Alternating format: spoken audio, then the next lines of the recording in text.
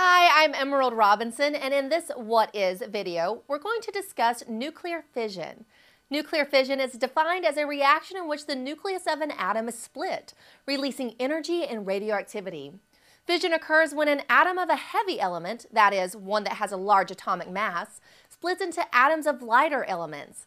The products of the reaction have less mass than the starting atom. This difference in mass is accounted for in the energy and radioactivity released. Let's look at an example. Uranium-235 is a naturally occurring radioactive element.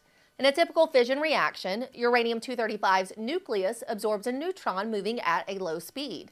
This neutron causes the nucleus to become reactive, or to destabilize. The destabilized nucleus splits, transforming into lighter elements like krypton and barium.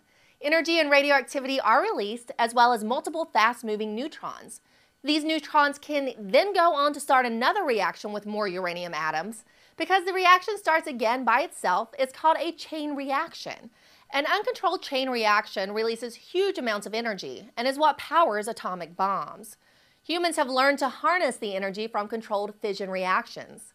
In nuclear power plants, the heat energy released from the uranium fission reaction just described is used to turn water into steam. This steam is used to turn turbines, which in turn generate electricity. Engineers control the rate of fission by using graphite rods to absorb the excess neutrons produced. Energy produced by nuclear fission is used by humans all around the world. Unlike burning fossil fuels, fission doesn't release carbon dioxide into the air, so it doesn't contribute to global warming.